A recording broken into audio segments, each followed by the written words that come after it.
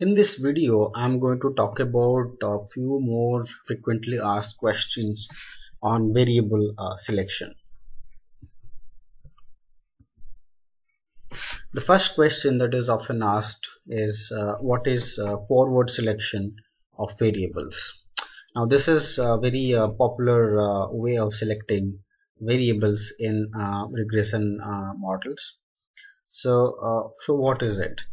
So let's say there are p number of variables we have got p independent variables, right?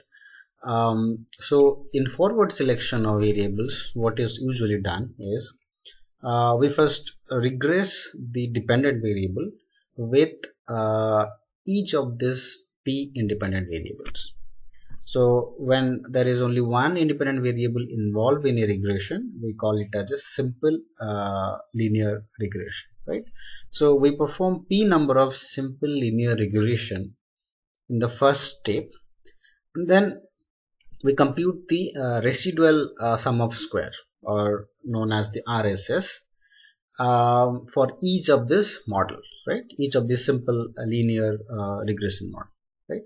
So we always expect that the residual sum of the square should be minimum, right? So if for a variable it is minimum, then it's the best variable, right? That means it actually is very close to, or it actually explains the variation in the dependent variable, right? So we arrange the p independent variable with respect to their residual sum of square, right? So the one which has the least residual sum of the square is picked up first, and then used in the model. We run the regression again, and then we select the next variable in the list. That means based on your residual sum of square. So the one which is having next to the list sum of square, so we take that, and so on, right? We first arrange it in the ascending order, and then select one by one, right? And we also see the significance level, right? So we keep on adding variable to the model with the lowest residual sum of the square, and the next lowest residual sum of the square, and the next, and so on, right? And then we set up the minimum significance criteria, right? So for a variable to be part of the model, we ensure that it should have a minimum significance criteria. That means the p value has to be somewhat okay. So usually it is 0.05, but you can actually change. You have perfect control over the p value. You can set up your own p value, but by default in most software it's 0.05, right? So that's why you start with a null model, right, without any independent variable, and then take the first variable with the least RSS, and take the next variable. Once the variable is included in the model, it will never be dropped from the model. So that's a criteria for forward selection, right? So, and the moment the minimum significance criteria is not met, we do not go further, and we stop there, right? So that's the way we perform the forward selection of variables. So we reject a number of variables in this process which do not really meet the significance criteria. That means the p value is greater than 0.05, or any cutoff value that we have set for this purpose. The next one is what is backward selection. Well, backward selection is actually opposite of forward selection, right? In the forward selection, we started with a null model, and slowly or step by step, we added one variable, more significant variables, and went to the least significant variables, and stopped at a point at the cutoff point, right? We do the exact opposite. We start with all p number of variables, right?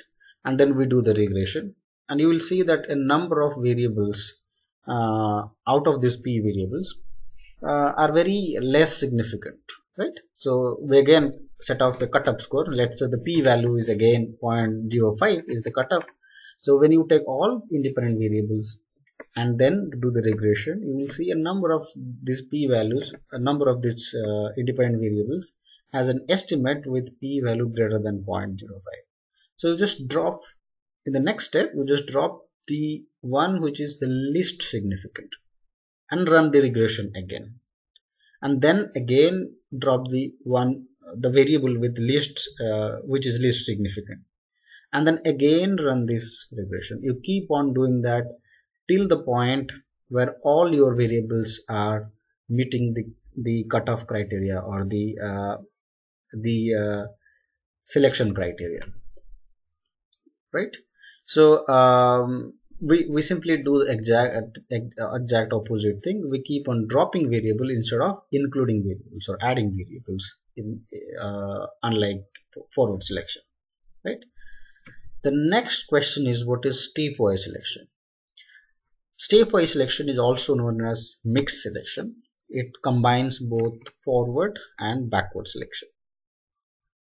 So it uses the benefit of forward selection and backward selection and combines and do a better job most of the times. So what it does is that a variable which is included in forward selection can also be dropped at the later stage, right?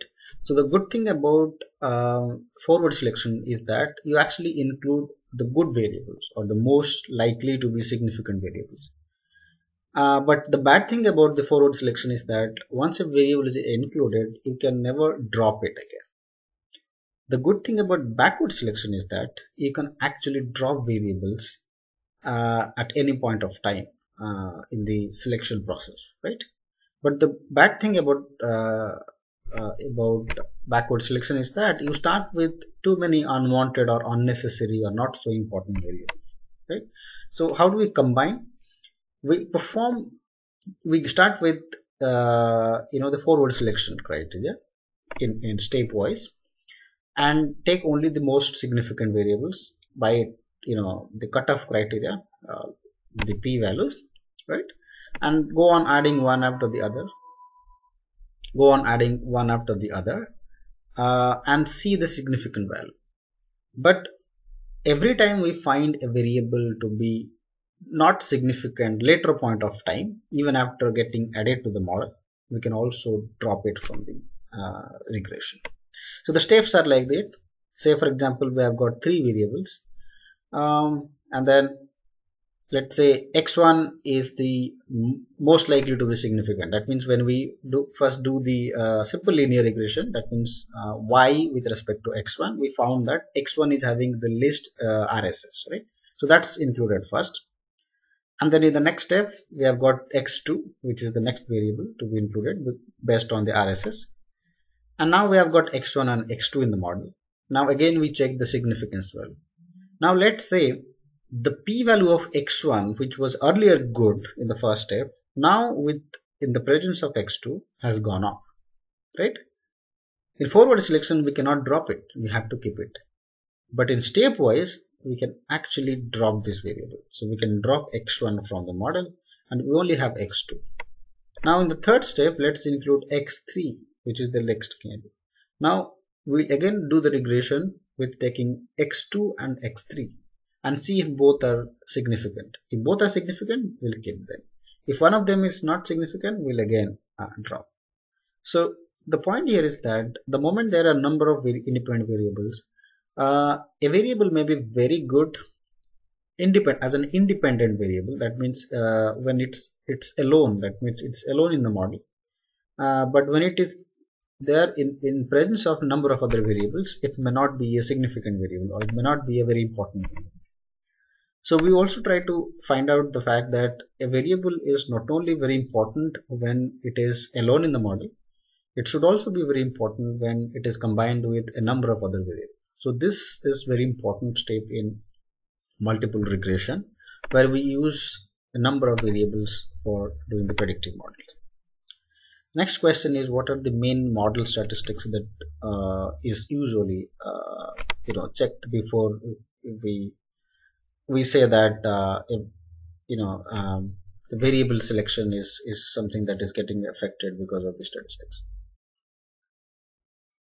So the main model statistics which are usually used for variable selection are the adjusted R square first. So the variable which increases the adjusted R square should be retained in the model, or should be part of the model, or should be considered as an important variable. There are two other statistics which are also important. The one is archaic information criterion and the Bayesian information criterion, or popularly known as AIC and BIC. So we always expect that AIC and BIC should be list. So if we add a variable and which decreases AIC and BIC, normally it doesn't happen. I mean, you keep on adding variable, AIC and BIC are likely to go up, but you can actually keep on taking different set of variable and see where exactly AIC and BIC are list, and that set of variables are actually preferred, right? So these model statistics also help us in finding out the best set of variables for a particular model.